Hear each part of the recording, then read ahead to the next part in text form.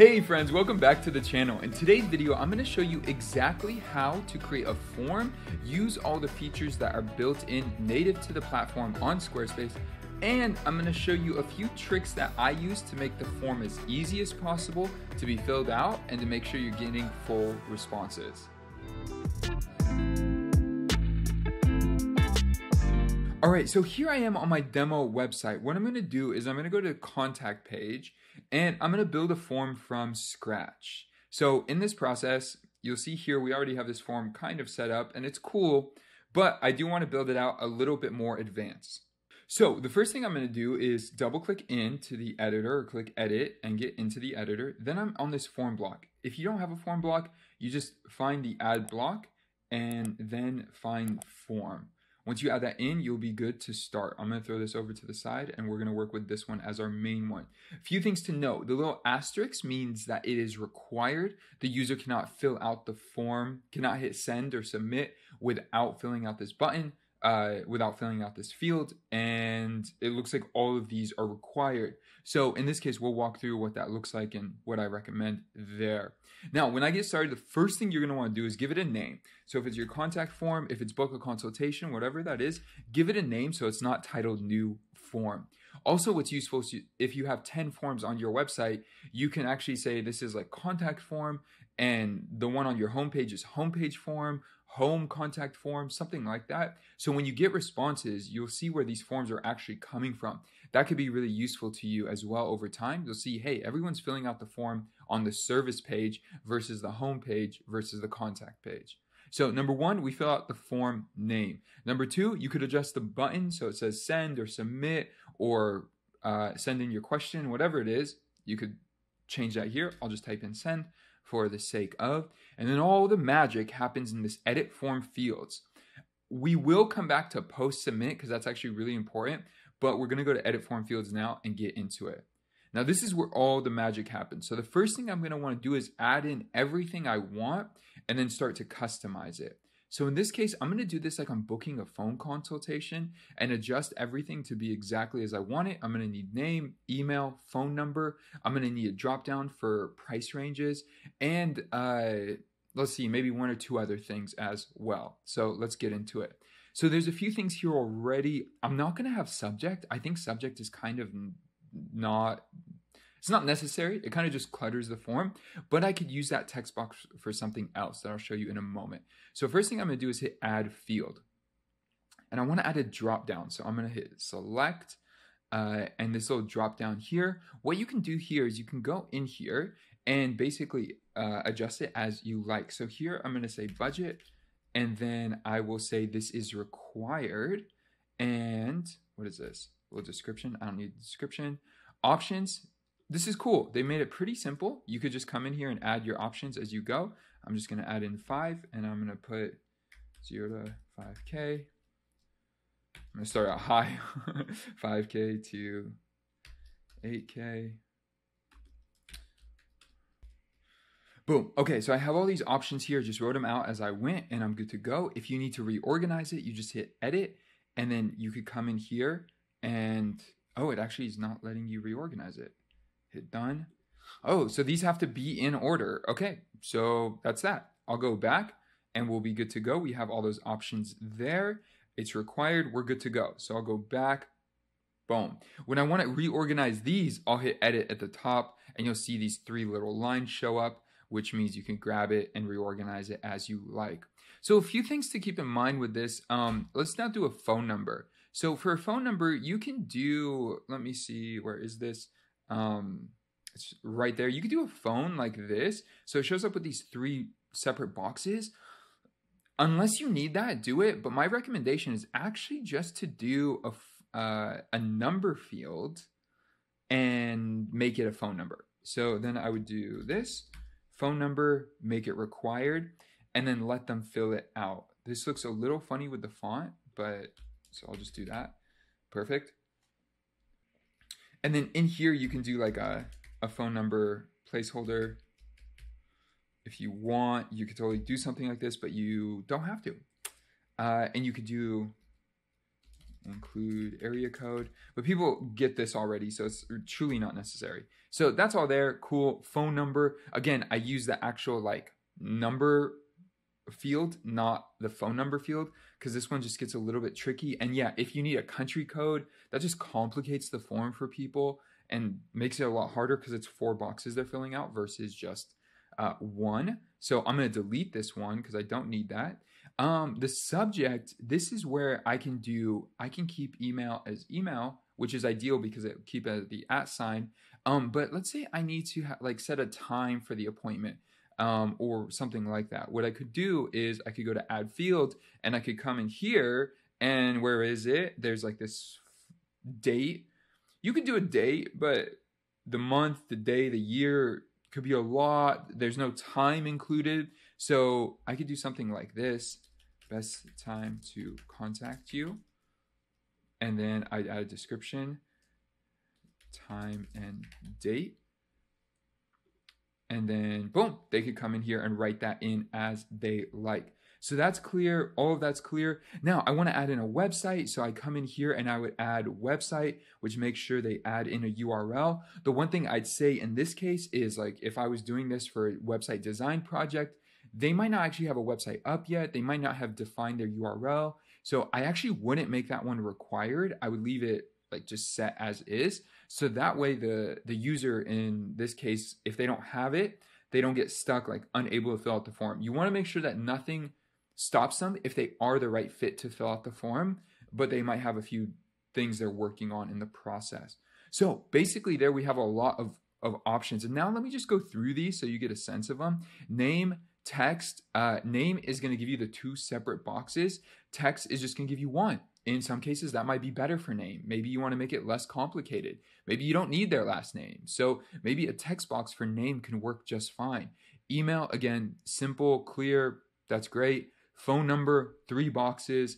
Text area is like this message area right here, which is cool. It just gives more space for them to write into. Select, we already built that. A checkbox is nice. So let me click into this one so we can kind of see the options here.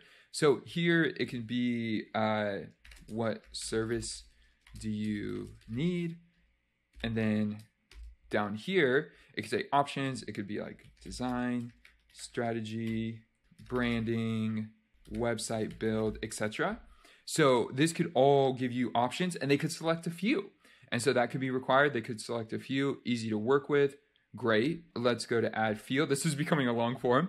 Now let's go to radio. Radio is interesting. Same thing, but this one is just going to be 1. A checkbox is going to give you multiple. Radio is you choose one or the other. It's kind of like a yes or no, or like it has to be one of those options. So you could use that. Next up after radio is survey. If you're doing a survey, you can use this. Address, I'll talk a little bit about address. Address, again, is a little bit complicated. It's a full-on thing, so it gives you the whole like address field. What is nice about these form fields is that they are tagged properly. And as you know, with any form that you use on like Google, on Safari or Google Chrome or Firefox, they auto-fill out based on past things you filled out before. Or if you have like a one LastPass or one password, they can fill out these form boxes for you, which is really nice. You just want to double check at the end of this, especially if it's a long form, that it gives the person easy access to fill it out, especially if they're in different countries or there's different situations. Like the phone number thing, that could get complicated if you have clients from all around the world. The address thing gets complicated if you have people from all around the world. So there might be other ways you want to set these things up. So an address could be really good with, let's go to a text area. And a phone could go really good with a number, things like that. So it's just important to keep in mind the way you test it is just once you finish the form, go through the process, fill it out a few times, a few different ways, see if any errors come up and adjust accordingly. All right, next up we have the survey. Let's just take a look at that. This is pretty cool if you really want to do a survey. You have a lot of options here. Wonderful. Survey, we talked about address. Align is nice if you need sections. Again, you don't probably want your form to be too long, but this gives you a nice way to break up sections. And you could also just like not have a title. It could just be a line break, or it could have a title and say like personal information, and then you could talk through it here. What's cool about this, I believe, is if you know a little bit of code,